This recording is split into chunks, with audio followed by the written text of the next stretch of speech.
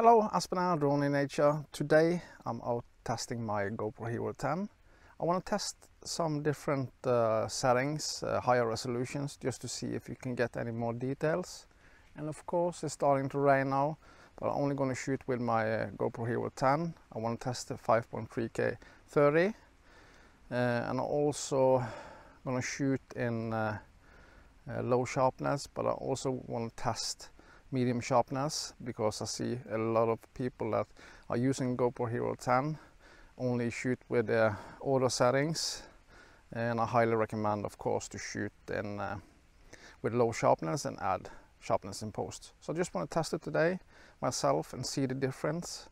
I'm going to shoot with low sharpness and add sharpness in post, and I want to show the footage side by side with low sharpness, added sharpness, and also medium sharpness directly from the GoPro. I'm going to shoot in natural color profile because I think that color profile looks really good. I don't want to use vibrant, and I'm not shooting in flat, but we're gonna see if you can see a big difference between 5.3K and 4K and 30 and 60 FPS if I don't drain my battery too fast. I want to test it, and of course it's raining, but that's a good test. This is an action camera, so it should be excellent to test it in raining conditions. So let's start and see how this looks like. Yeah guys, then we started. This is 5.3K 30 frames in wide.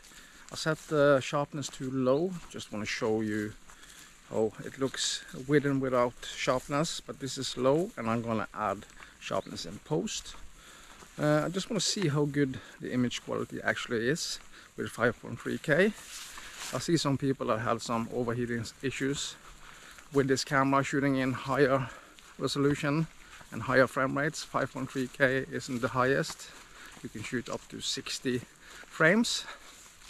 But this is natural color profile, 5.3K, sharpness low, EV comp set to -0.5, stabilization is set to high, not boost, because it crops in a bit.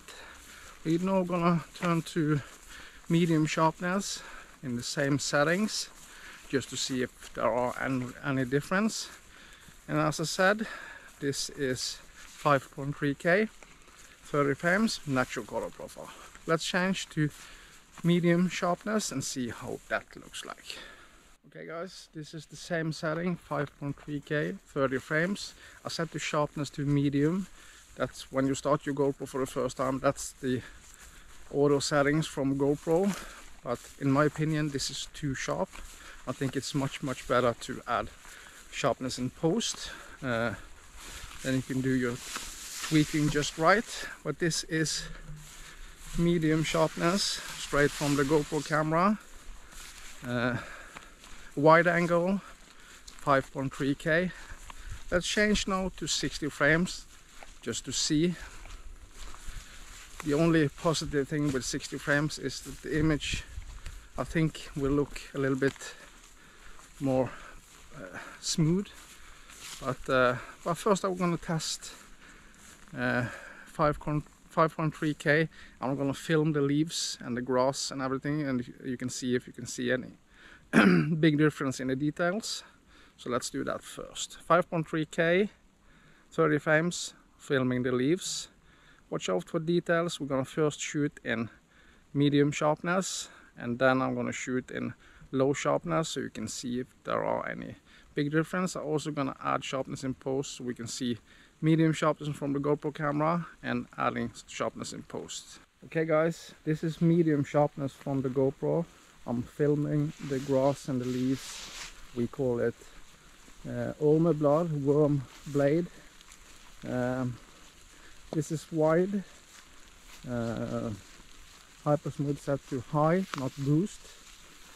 See if you can see any big difference in the details. I'm gonna add the photo side by side in post. You can see the difference between low and high or medium sharpness, just to see how the details are side by side. So let's do that. I'm gonna work the same path so we can see the difference. and I'm gonna add sharpness in post. Okay guys, this is the exact same path I'm walking, sharpness set to low. See side by side how low and medium sharpness looks like, and I'm also gonna add sharpness added in post, so you can see that side by side. Which one looks better, adding sharpness in post or medium sharpness on the GoPro?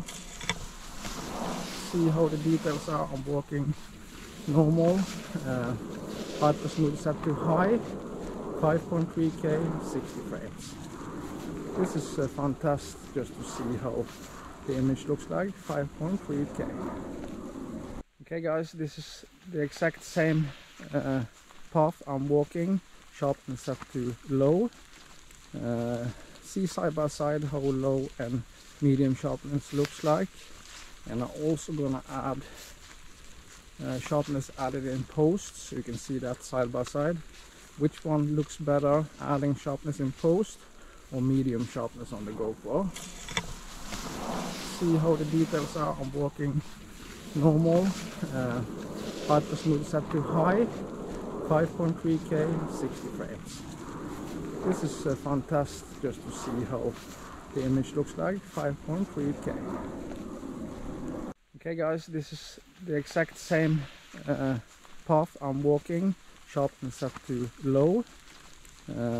See side by side how low and medium sharpness looks like, and I'm also gonna add sharpness added in post, so you can see that side by side. Which one looks better, adding sharpness in post or medium sharpness on the GoPro? See how the details are. I'm walking normal, hyper smooth set to high, 5.3K, 60 frames. This is fantastic just to see how the image looks like, 5.3K. Okay guys, this is 4K 30 frames, super view, and I set the sharpness to low. And see if there is a major difference between 4K and 5.3K. I must be honest, in most situations I'm going to shoot in 4K 30. I don't see any reason for me to shoot in 5.3K.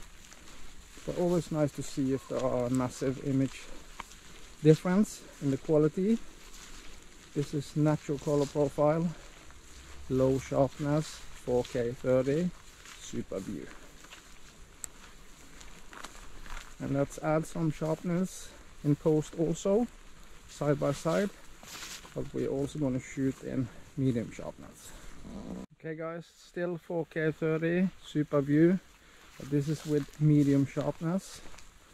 Just want to see the image side by side in low sharpness and medium sharpness, and also post added sharpness.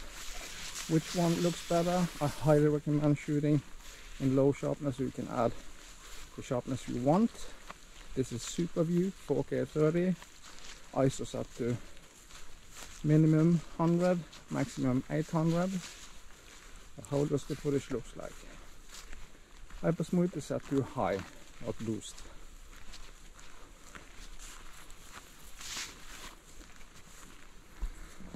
Okay guys, this is 4K 30 frames, super view, and I set the sharpness to low.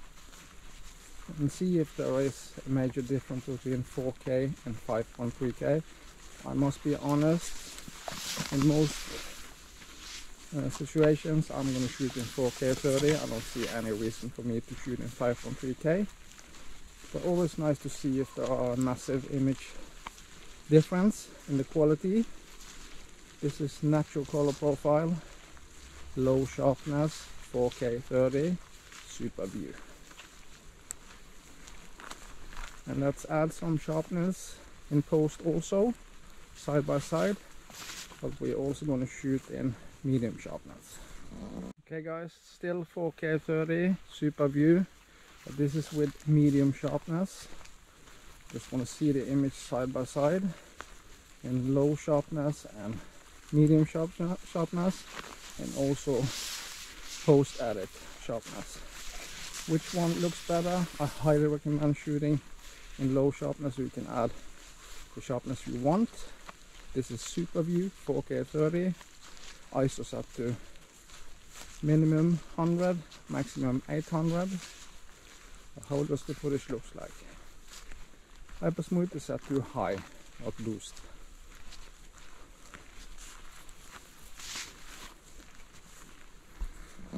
That was just a quick test, testing 5.3K, 30 frames in low sharpness and post sharpness, as post edit sharpness, but also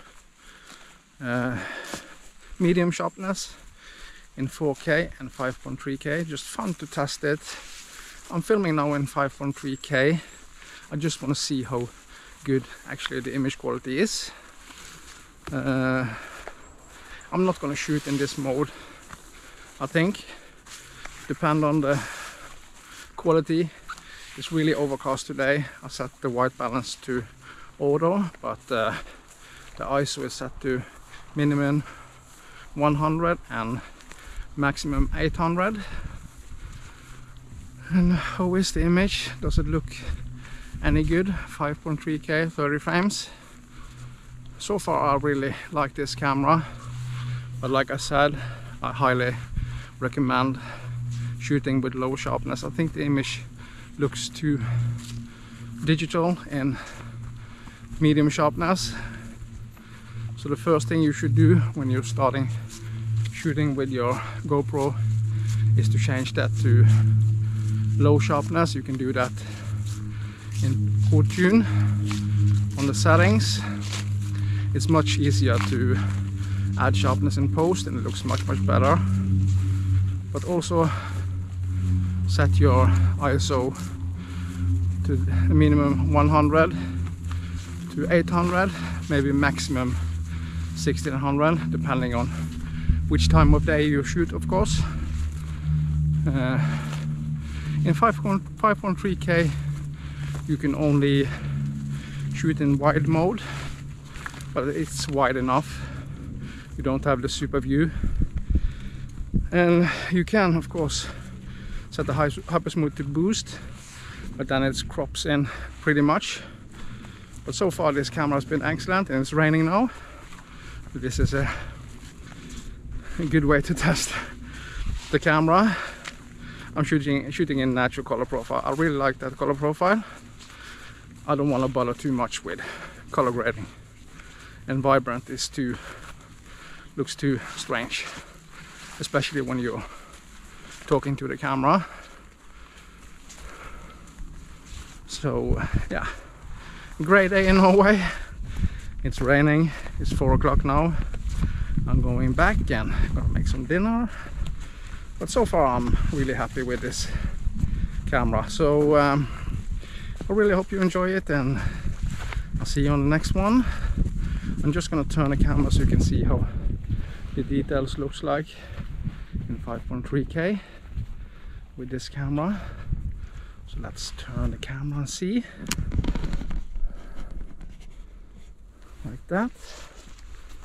I'm walking normal now, not fast at all, but does it look crisp and nice? This is low sharpness, but I'm always adding some sharpness in post. I use Davinci Resolve 17. That's the best editor, I think, especially for me. It's not that hard to learn, and you can get the free version. Then you have almost 90% of all you need. I don't see any reason spending money on Premiere Pro. It's way too expensive. And Davinci Resolve, in my opinion, is better. But if you have the money, I highly recommend buying it. The studio version is only one-time payment, and all upgrades are free. You pay $299. That's not expensive at all. Thinking about that you're paying over $20 each month for Premiere Pro, and we all know that that program is crashing all the time. So, and if you like color grading, then Davinci Resolve is a must, in my opinion. I think everybody that are good in Premiere Pro are using Davinci Resolve for color grading, so I don't see why they're not using Davinci Resolve all the time. So how are the details in 5.3K? Is it beautiful? The colors are a little bit grey now, it's overcast and raining.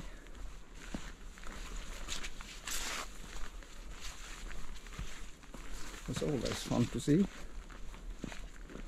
what it looks like, and so far it hasn't overheat, but the battery is draining really fast. Hey guys, that was a short test for me, so I really hope you enjoy it, and of course subscribe to my channel for more. I'm gonna do this a lot. Can't wait to travel more and film a lot more with this camera. Excellent camera, so see you on the next one.